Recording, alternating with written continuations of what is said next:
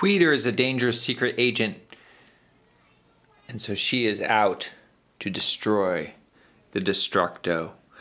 She has a super bomb in her satchel that if she can attach to Destructo, she has succeeded in this game of outdoor survival. However, although she is well trained and uses some great personally beneficial rules, rescue we'll say, or maybe pursue, because she's pursuing. Again, if you know what happened to Demi, let me know. She has to roll on the personal chart every turn because she's not able to shower at all. And she's really become accustomed to showering. And that's hard on her. Sometimes through the adversity, good things will happen. Gains, other times stationary, and losses. Let's check in with everyone else. Tinkerbell's made it to this base where she's recuperating so that she can try and hook up with the field trip here. Flush and the middle school students, they're at this bountiful mountaintop, kind of recuperating so that they can finish their trek to here where they'll have a good view of the giraffe statue and be able to have some educational opportunities there. Wheater, she set off, kind of had some goods and some bads, mostly bads. Gonna get here, try and recuperate in order to go after Destructo. She can't take too long though because Destructo could bug out and she needs to destroy him before he does. On the other hand, if the threat is neutralized, if he's gone, that's not a big deal, but I think she would rather destroy him in order to get so that the state government scientists could study this huge red body. Unfortunately for Tinkerbell, Destructo has come to this base here. She is destroyed as well as the base. We'll put a marker over the base to show that it is blue. Blue and that is gone. This base is not here for the rest of the game. And that's intense. So she's going to our pile and we draw a new person. And it is Snugbug. And we'll have to see what Snugbug's up to here in this outdoor survival map. Snugbug is most proud of being master of his lodge, so we're going to roll to see which lodge is his lodge, and he's going to need to keep that lodge safe, and he needs to be there at the end of the game. So 9. His lodge is right here, so we'll mark that with one of these. We'll make it a yellow one. We'll put that there. And Snugbug needs to get there and be master of his lodge at the end of the game. Destructo, meanwhile, is trying to get it so that he can end his movement on this space here and destroy the body. If he does that and then gets back to where he started from, all sources of alien stuff have been removed. All physical evidence will have been removed from the map. And that is his victory condition. He needs to destroy things. He needs to destroy them hard. Wheater's need for a shower has kept her here for a while. Destructo just successfully found the body and destroyed it. And Snugbug's moving his way down. The middle school students are doing well. They're in good health. And they're about ready to move on to try and get to... This point seems like the best vantage point to sit for a day and talk about the giraffe statue. At which point they have to return back to here, which incidentally is Snugbug's lodge, and make their way on the bus and back to middle school.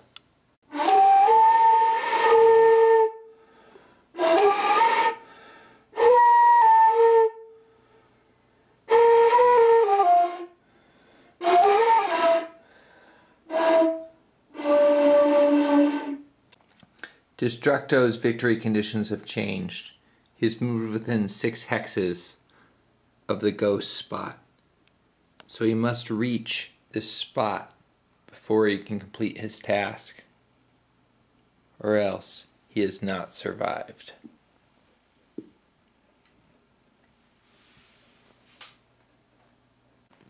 Weeder's need of several showers has been damaging. She's now down to here on the water index. Once you're here, you're in big trouble because you don't have a lot of leeway before you start losing a lot of life levels. It's going to be hard for her to catch up to Destructo now, but she can still do it. She's going to have to sit here for another turn, but the next turn she can most likely make it to this base and hopefully recover some in order to press down this way and catch him before he gets to his final Destructo point. Wheater's in a rough place. She has to stay here for another turn. Luckily for her, she has the thing where she always rolls an event. And this place is lucky because in the pursue track, she could very well gain a personal event. She always has to roll a personal event. So if she gets a 1, if she rolls a 2, she should be able to make it. Otherwise, I think Wheater is lost. And as the middle school students spend days gazing across the desert at the giraffe statue, Wheater is about to make that fateful roll right now. So let's see. She rolls a 1 or 2. She rolled a 5. That is lose 1 step water. So she's going to lose a total of 11 steps water. 1, 2, 3, 4, 5. No, she's at H. 1, 2. Yeah, she's gone. Goodbye, Wheater. You never got to set off your bomb. That's sad. All right, we're down to just a few left in this extended game of outdoor survival. Let's see what we have here, or who we have here. And that is, no, that's Flips. Flips is going into our green slot here, and we'll see what she has to offer. Flips is a really great friend, and there's no postal service in the outdoor survival world. And so she's delivering a package which consists of Castle of Magic, which doesn't have another game inside. It's just Castle of Magic, which looks like a really great game that's going to make someone really happy. Comes with this and this cool board here.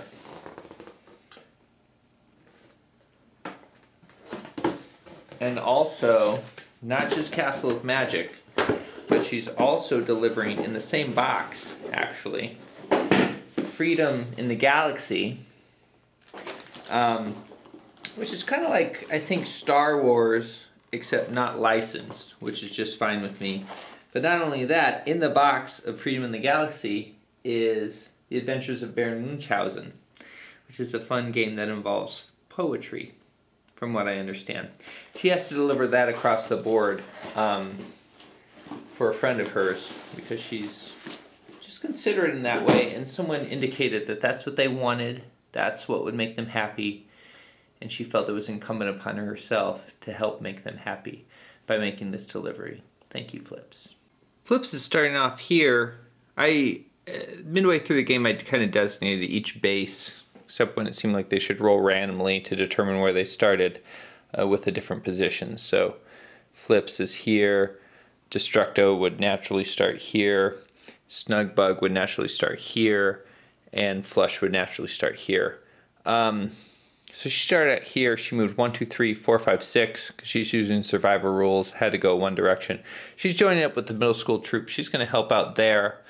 And hopefully, since they happen to be going back the way she's heading, she'll be able to deliver her package and thus be successful. So we're going to go ahead and draw someone else to take her place. And that's going to be Sunny. And Sunny will go here, and I have no idea what Sunny's up to in the outdoor survival wilderness. So, Sunny's a retired police officer, but his secret fantasy is to do some parachute jumping. So he did some parachute jumping somewhere in the wilderness, and he has to make his way out afterwards. So we're going to roll to see where he ends up. He got 2, so he's going to be here. We'll see how many hexes away from the 2 spot, in what direction he lands. And he's just got to make it out. And he's using Lost Rules 5. So he's 5 hexes away in what direction? The 4 direction. So 4 direction here. 1, 2, 3, 4, 5. Sunny is right here. He's using lost rules right next to the space, which is pretty handy. Wait, why is there that H there? That was, oh yeah, that was, yep. All right, so he's here and he has to make it out, and he's got to make it out this way using lost rules. So it's kind of like a pretty standard lost scenario. Normally lost starts here and it has to make it out one side. It only specifies which way he has to go. Except Sunny also has a gun, so if there's ever any problem, he can use having a gun rules. Let's roll for Destructo now since we're filming. Destructo's kind of in a similar situation as he was in Finding the Body, in that he has these random rolls and has to get exact amounts, but he needs to move towards this enchanting flute, which is drawing him near. 6. Put some 1 this way. 1, 2, 3. I guess that's where he's going to go. Destructo's pretty direct. Let's go back to Snugbug here. Snugbug's getting close to his lodge, doing pretty well. We'll roll 3. He's using search rules. You can change directions. 1, 2, 3, 4, 5. So he's right outside. See if he gets any events here. He does not, but he does lose food. He's got a lot of events. He's had a lot of events that made him lose food and water. Back to Flush. Flush with his new friend Flips. And the middle schoolers, they are back to as good a health as they can get. So they're at B now. It's interesting, the middle schoolers having to, they've caused a lot of problems with their random events, but they've also, partially because of Flush's tutelage, which lets them use the rescue rules and the rescue tables, have gained resources back. So I wouldn't say it's been an exact perfect trade-off. I think it's been more negative than positive, but it hasn't been as bad as it would be if there weren't these gain areas on the table. Let's check back in. Destructo's still been wandering around. He keeps hearing the flute. Really wants to find the source of that beautiful music. Flush and Flips, they, due to middle school error, had to stay here for a while. They have to, but then the middle schoolers also found water for them, so that kept them from being in too big of trouble. Sunny, he got lost, ended up over here. He was at this base recuperating. Then when he set off again, he ended up going through the mountains instead of the flatlands, which seems like it should be obvious, but parachute jumping really does a number on your adrenaline, which affects the way you think. Snugbug, he's made it to his lodge, and he's just been kind of hanging out there, recuperating, and just waiting for the game to end, essentially. The middle schoolers' discovery of water has really helped Flush and Flips. If the middle schooler hadn't done that, they would have lost more life levels and maybe not been able to penetrate this water space here. Rivers cost more movement, but as such they were able to, and they are now recuperating here in the safety of the space. I'm still having the middle schoolers roll for wilderness encounters because middle schoolers do all sorts of crap that you won't expect, even if you're safe and surrounded by danger.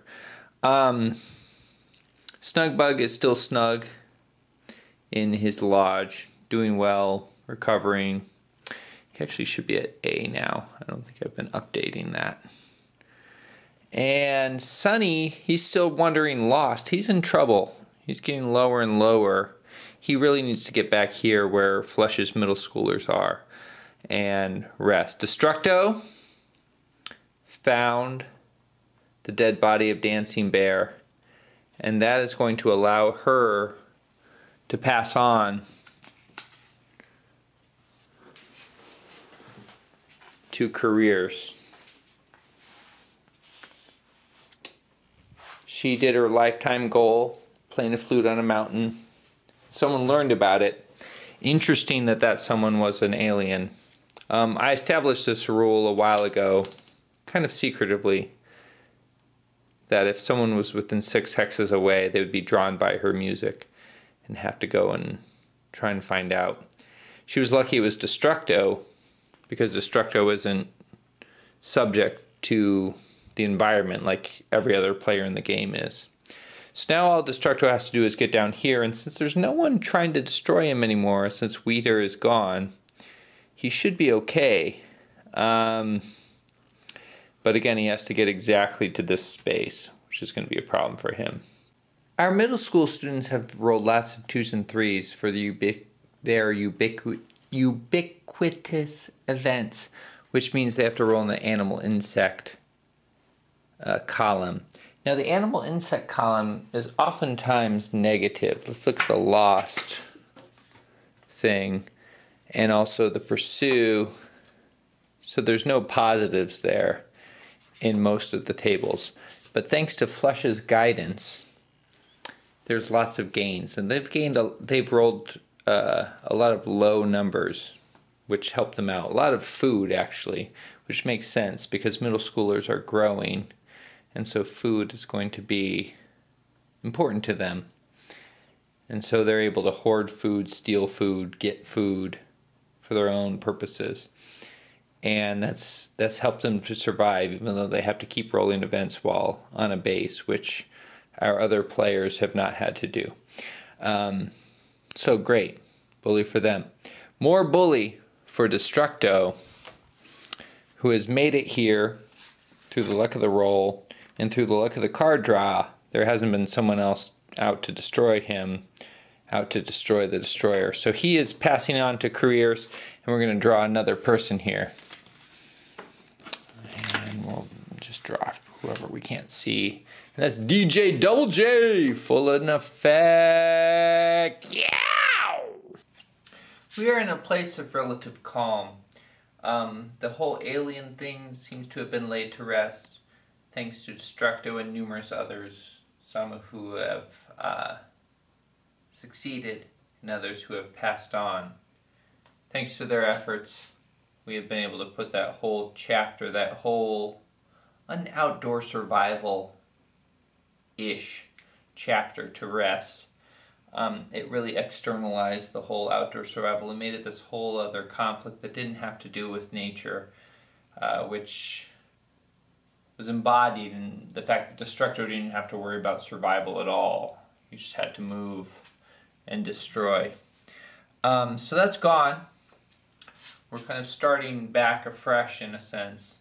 And everyone's kind of in a comfortable place. So our middle schoolers, they're making do with their puberty. They're doing well, considering the fact that they're going through puberty and they're in this potentially stressful position, even though they have the strong leadership of Flush and the support of Flips, and kindness of Flips, who's joined their group. Sonny, he made it to a base. He can recuperate and then try and make his way out to freedom so that he can maybe parachute again. Who knows? Who knows what's in it for him left? He's retired. He's got his whole life in front of him. And Snugbug, he has his lodge. All he has to do is make sure that no one messes with it, because it's his. And he's the ruler of the lodge. So whoever passes through there must obey him and acquiesce to his demands. We'll see that they do. Next time on the Real People Multi-Game Solitaire Mega Tournament, English/Pasha-Roo Leg 1, Outdoor Survival.